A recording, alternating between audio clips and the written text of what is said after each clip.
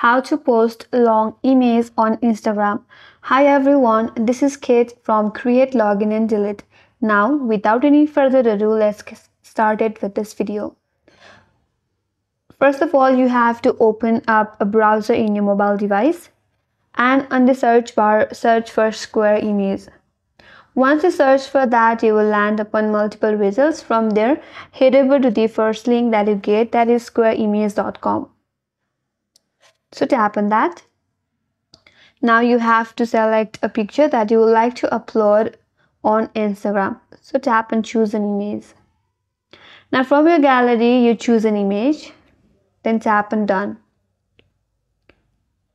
Now once you have your image, scroll down a bit and there you get an option to blur your image. So you can either increase or decrease the blur range from this interface, from this slider given to you. And as you can see, the blur effect has been applied. And under that, you'll get more options such as square with color, square with resizing, or square crop.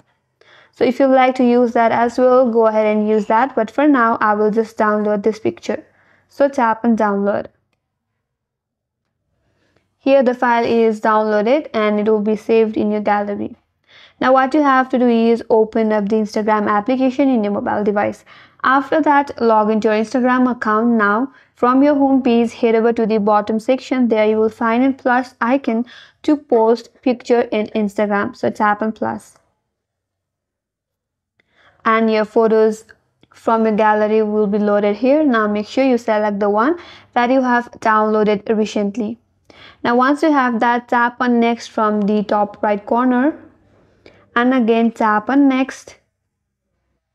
Now here you can write a caption, add location, tag people or add music, and once you're done, simply tap on share, and then your emails that you have edited recently will be uploaded to your Instagram. And that's how you can post long emails on Instagram. And that's all for today's video.